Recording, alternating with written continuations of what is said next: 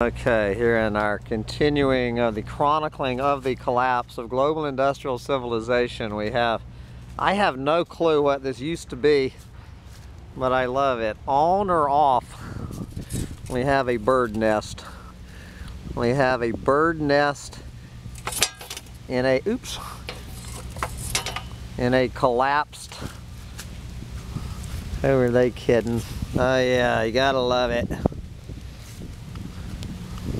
Mother Nature is reclaiming. There you go. I think that is a fine testament to the redemptive power of Mother Nature taking back here in the shadow, here in the Valley of Death along the Arkansas River in Van Buren, Arkansas, on this beautiful Halloween Thursday, October 31st, 2019. A fine day to chronicle the collapse of a civilization and a planet. This little dog,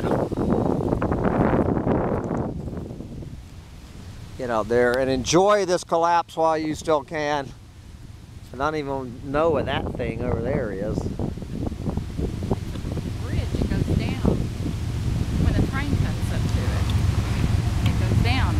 When the train goes up to it, it drops down, and then it goes back up so barges can go underneath. Oh, there you go. We've got, this is how barges cross train tracks.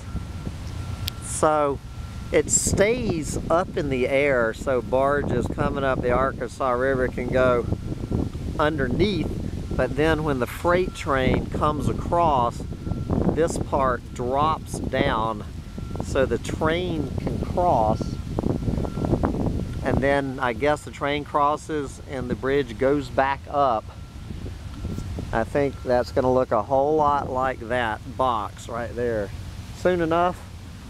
Going to be interesting. Is it going to get stuck up or down? Either the train is going to get blocked or the barges are going to get blocked. There's a special train that comes across with an engine, and that's all he does is he crosses the train over that bridge. Well, at some point it's going to get stuck either up or down. Yes, it'll get stuck down so things can run into it. You think it's going to get stuck down, and then that'll be the best of all.